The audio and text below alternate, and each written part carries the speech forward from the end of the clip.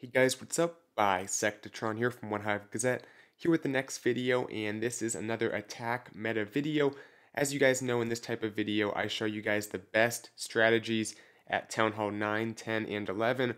On the screen right now are the timestamps in case you want to fast forward to whatever your Town Hall level is. We'll start with Town Hall 11, then go to 10, then to 9, but we have multiple replays as examples for each Town Hall level. We'll talk about what strategies you guys need to know, starting here with 11v11, and for the first time in a long time, I have 3 different replays to show you guys the 3 top strategies for going 11v11 because it is possible like never before.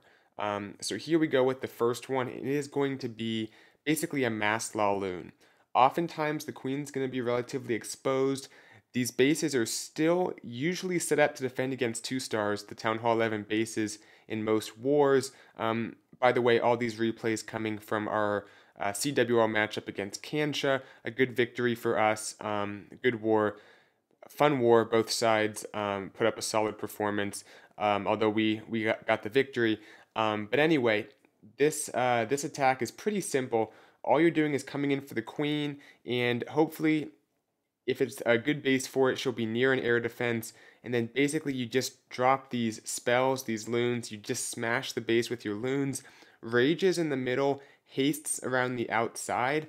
The rages are great if there's Teslas in the core, plus the Eagle, plus Infernos and Expos, all those high HP buildings. You pop the Warden's ability as your loons converge on the middle, and then a back end heal spell is typically a good idea, but that's pretty much it. Just use your king and your queen, suicide them in there to take out the defensive queen, hopefully. Typically, you're going to want to get the queen taken out, and that's the type of base you want to look for, is one that has the queen exposed.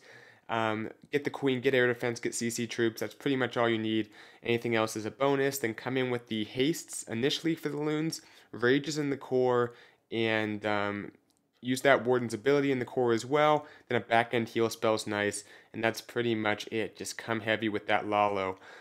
Let's move on to the next one here. This is possibly the most popular strategy right now for Town Hall 11.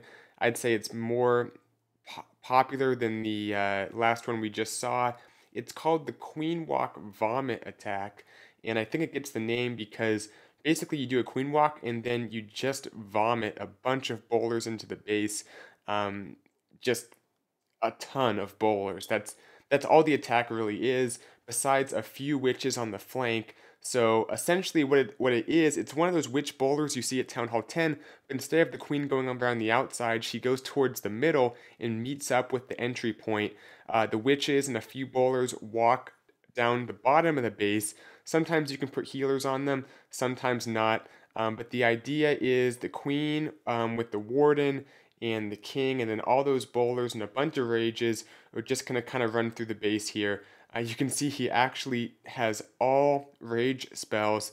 Oftentimes you're going to want to bring a jump to get into the base, at least partially, although most of the bases are kind of very open at Town Hall 11. So one jump typically, and sometimes a heal spell, but you do have those healers, so you can just bring a bunch of rages typically. When in doubt, just bring those rages. You have the witches, like I said, walking along the flank from the opposite side from where the queen was dropped. And what often happens is those bowlers, the goal is to get the core cleared out, and then often the queen and the warden and those healers tend to stay together, just the way the AI works for these troops. And that can take out pretty much any portion of the base as long as the main core has been cleared out. He used the queen's ability early, but it didn't even matter. As long as you get those single infernos, the queen, warden, healer combo at the end can take out even a significant portion of the base, and oftentimes those witches will wrap around and help you finish off the base there. Okay, so last Town Hall 11, and this is the last main attack. It is the Witch Bowler, just straight up. Different than the Queen Walk Vomit in that it looks just like the Town Hall 10 version. And for this one, you want to look for a base that has the walls set up almost like a Town Hall 10, not like a ring base like you typically see, but one that actually has walls that funnel your troops into the middle. This is a great base to do it on because those walls eventually push everything into the core, towards the Infernos, towards the Eagle, and Oftentimes in this one, you put the healers on those witches to go around the outside of the base. And in the core, you basically have a golem or some giants, your heroes, a bunch of bowlers, and you just keep them raged up. But also, those heal spells are important because in this case, a few healers did peel off, but oftentimes you don't have healers on your main troops, so you want to have at least one heal spell as they hit giant bombs and bomb towers and whatnot. But just push through the base. It can wreck a base if it has the right wall placement. So for this one, you're looking for wall placement. For the first one, you're looking for the queen near an air defense on the outside of the base, as well as good Laloon pathing and a core that has a bunch of like Teslas, pretty much a core that's stacked with all the important buildings like Infernos, Eagle, Expos, and Teslas, all that good stuff, with air defenses that are in good positions to tank for your Lava Hounds. Then the second one, the Queen Walk Vomit, is good for bases that don't fit the first or the third types of attacks. It's kind of a good one to use on bases that you typically wouldn't be able to 3-star. You use the Queen Walk Vomit on because it is probably the most powerful, although the first and that last one we just watched are also good. So that's the picture at Town Hall 11. That's the main things that are working. We're going right into 10v11 here. And for 10v11 attacks, it's not as much that there's these popular attack strategies and army compositions. It's more that it's the idea behind the attack that is the meta, so to speak, and it's pretty much consistent. You want to create a funnel on two sides of the base and then have some main force push towards the town hall to get it taken out. Your funnels should also hopefully secure some percentage, and then you might do a few extra operations to gain even more percentage that's unrelated to the push to the town hall. But there's a few different ways in which you can create the funnel. You can do hasted loons, you can do a hound in balloons, you can do golem bowlers, you can do queen walks. We'll take a look at several attacks, and you guys will see the specifics of what I'm talking about. We'll fast forward a little bit here through the CC kill. But this is one of them that's very popular. It's using the golem bowlers plus a rage on each side to funnel, not even entering in on either side, just getting the funnel created. Then golem, more bowlers going up the gut of the base to get it taken out. You also may have noticed balloons at the beginning there to take out some the archer tower and allow minions to grab percentage. That is of course unrelated to the push to the town hall, but it's just to get that percentage. So it's a balance between percentage and the town hall so you can secure that 2-star. This one works out nicely here. A little bit lucky to get the town hall because his troops did walk, but a few bowlers stayed in the core and took it out under the heal spell. It kind of helped. It was a multi-inferno, which we don't see that often. We'll see some that have single infernos for sure. This is a rare base with the multi-inferno, but a nice attack. You choose both the funnel troops and the push troops. In this case, the funnel and the push troops were the same. It was a golem bowler for both, but often it's not the same. And let's take a look at this one here. The Lalo funnel, I'm a huge fan of. This one's a little more of a newer strategy. First, starting off with some balloons. These are percentage balloons mainly. Take out that archer tower. He can throw some minions behind later for percentage. But this is a funnel he's creating right here by coming in with a lava hound plus balloons, taking out quite a few defenses on that side. That will create the funnel and also allow him to get percentage with the minions. So he's going to lure out the CC, kill it. You guys can watch my video on how to kill a CC from like a month ago or so if you're interested. I'll fast forward through it in this video mostly because I already have a video on how to do it, so we'll ignore that for now. So minions go down, archers grabbing percentage, but also the funnel was created, so that's two important tasks, and he does it with the Lalo. Same thing on the bottom, no lava hound, but has the balloons. Also going to create a funnel, and some funnels are easier than others. This funnel, only one layer, just looking at the walls. He just has to take out pretty much one layer of defenses there, which he does. Hastes in the loons, gets the Expo, gets the Tesla, almost gets this cannon. Would have been nice to get that cannon because it would have helped with the funnel, but it will not. It'll just have a little bit of HP left up. But the important thing is he got the Expo and the buildings outside of it, which will cut that funnel along with those baby dragons. So here he has about 25% plus the funnel created on both sides. Now he's going to use the very popular Golem Bowler Hero Push, and typically you save most of your spells for this as well. A jump, a rage, and I think a jump, 2 rages, and 1 heal. He'll pop that King's ability in just a moment. Got to be careful to pop the King soon so he doesn't get locked onto by a single Inferno, which is always a shame if you waste your King by getting taken out with a single Inferno. So gets the Town Hall, has percentage as well, because he had those balloons up top, and minions got him an extra like 6 or 7 buildings there, which is important. So it's definitely a nice balance, but the Golem Bowler Hero Push is not the only way to take out the Town Hall depending on the base. This one is a little bit of a different example here by Notorious Bick, and basically what he's going to do is a Queen Walk to clear out a path for the Valks. Bases are set up differently, so it's not always funnel on both sides. It almost always is, but there are exceptions to that. This one is more of just clearing stuff out. It's kind of a funnel, it's kind of not. He's basically clearing out a Valk dive, and that's another way to get the Town Hall. We don't see dragons anymore, but dragons used to be another thing you would use to dive the Town Hall. Single Infernos kind of got rid of that, as well as other things. So the Town Hall push here is going to be the Valks, and the Queen Walk, we didn't see much of it, but it is a good thing to do at Town Hall 10v11 as well, if you can find a good walk to do. The Queen Walk is going to clear out basically the entire side of this base. Now she is going to get stuck on a wall. She's going to light up the eagle. It complicates things. He drops the jump, and she actually continues on her walk. So the funnel's not the best, but it's enough for those Valks to directly target that core compartment, which they need to do to get the Town Hall taken out. And percentage, he has those baby dragons. So in this case, the percentage effort is very much separate from the actual Town Hall dive because the Town Hall is pretty offset. All these baby dragons unrelated to the push to the Town Hall, whereas in other attacks sometimes creating the funnel is also getting you the percentage. But you can split it up like this, or you can do it all one in the same way. If the Town Hall is dead in the middle of the base, oftentimes your push into the base, pretty much all your troops are going to be somehow related to that, although some of them will also be getting percentage. So it's a balance at Town Hall 10v11. Hopefully those 3 attacks give you the idea. Those are good strategies to use. But it's about creating the funnel and keeping the balance between percentage and Town Hall dive. Okay, who's this guy attacking? Maybe a new member to OneHive Genesis. This one was a fresh hit, actually, a fresh 3-star attack, surprisingly near the end of war. Was supposed to be more of a scout, but it just kind of worked out. But this illustrates one of the best 10v10 strategies, and it's just going to be a simple, we call it a shattered go-ho attack, golem hog. There we go, I almost blanked out.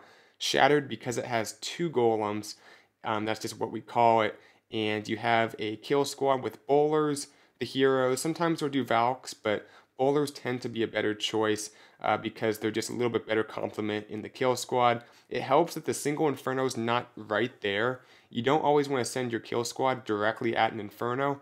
This way the kill squad gets much more value. The king won't get locked onto right away. The golems won't get locked onto right away.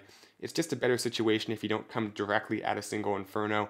The hogs can take care of them just fine, but the queen will step up for that second single Inferno and get it taken out with her ability. Now this one didn't have a ton of hogs. It was a very kill squad heavy attack, only about like 20 hogs or something that actually were sent in. A few hogs were used to take out defenses along with bowler bounces, so not a whole lot of hogs, but 3 heal spells will definitely keep them up. Sometimes you can heal the kill squad, but those 3 heals are often very important for your hogs, even if you don't have that many. So the jump rage for the kill squad, the heals for the hogs.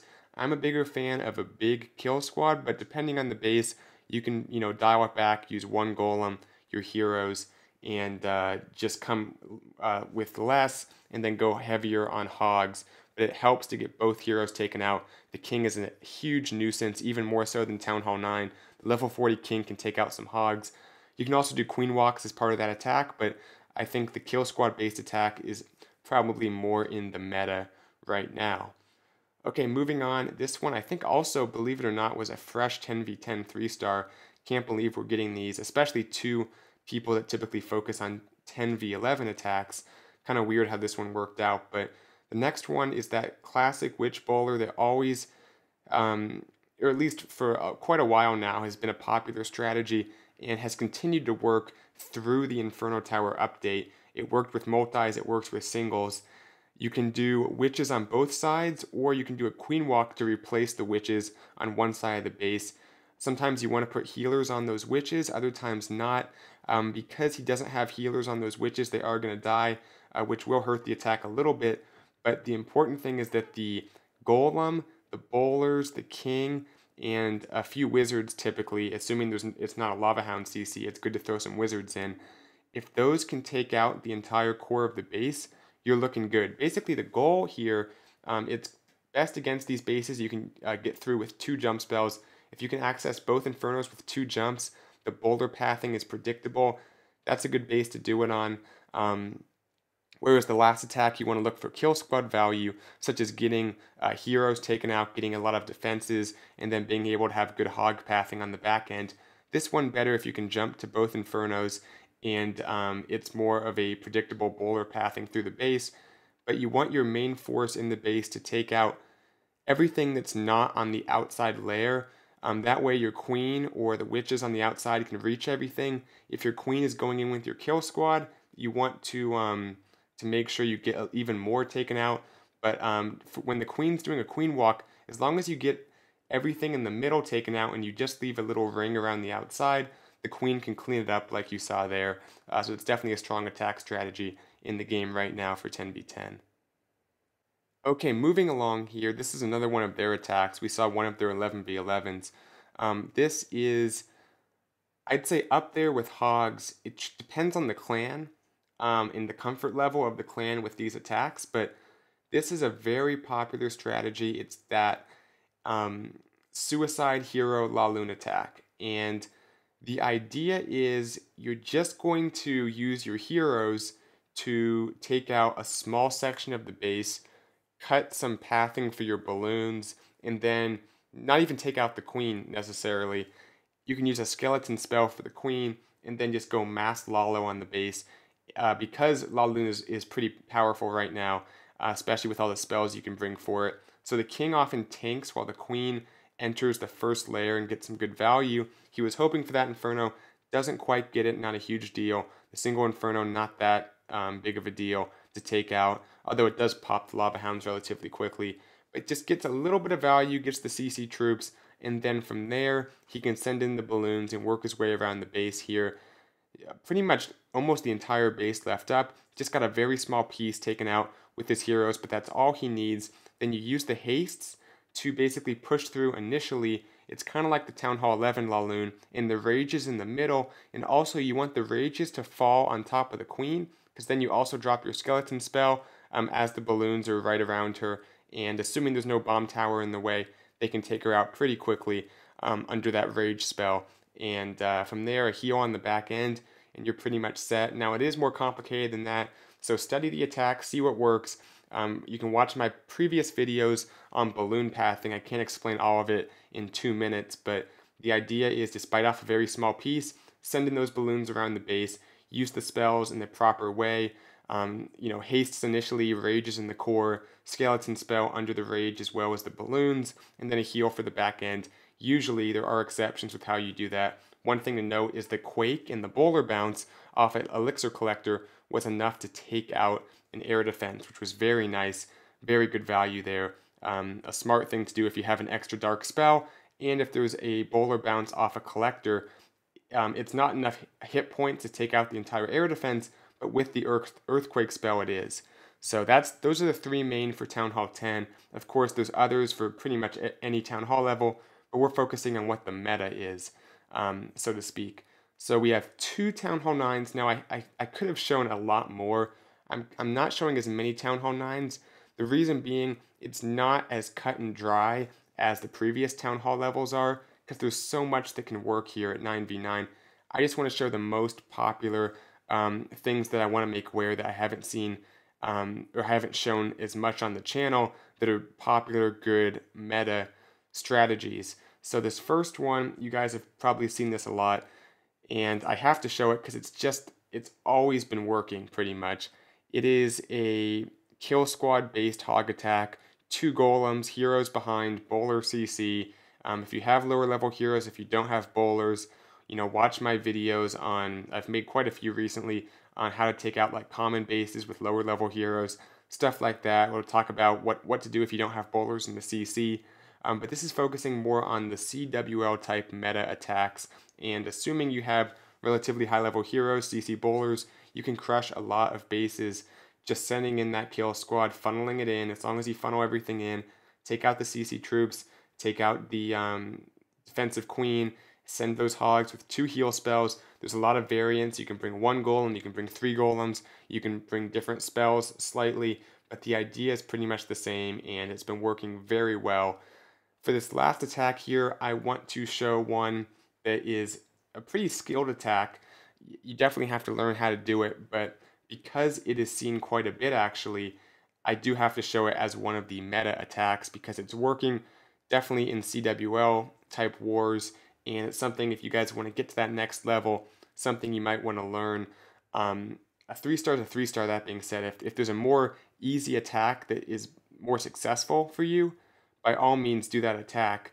This one though can crush some bases that are set up to defend against hogs and otherwise or just more not set up to defend against this one because it's not the first thing you try to defend when you're building a Town Hall 9 base.